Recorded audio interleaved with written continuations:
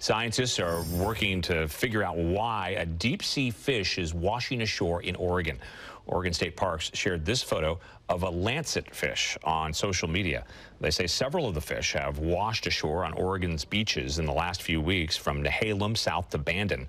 They say this lancet fish was found alive, the one you see here, and returned to the ocean. Oregon State Parks say that the fish live in tropical and subtropical waters and can migrate as far north as the Bering Sea. NOAA says that the fish are scaleless and have fangs, large eyes, and a sail-like fin and a long body. You see it there.